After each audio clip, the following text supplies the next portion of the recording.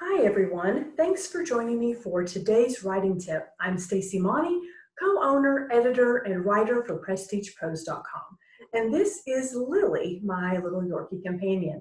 Today is my second video in a series about developing a writing habit. And for me, Lilly is part of that.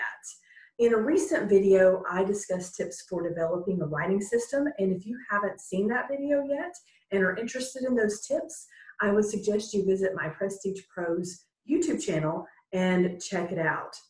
Today, I'm talking about a writing reward system because when you attach the habit that you're trying to develop to a reward that your brain already anticipates, you increase the chances of your long-term success. You can reward yourself with a habit that you enjoy and already engage in.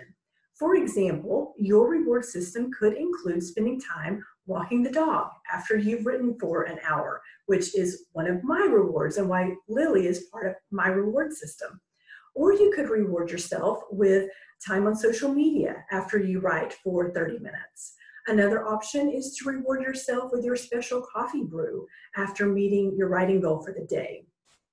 I like to reward myself, like I said, by playing with Lilly or taking her for a walk.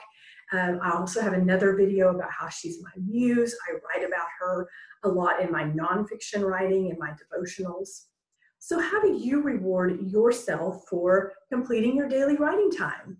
Let me know in the comments, and if this video was helpful for you, please click like below and subscribe for more great content. Thanks for watching and happy writing.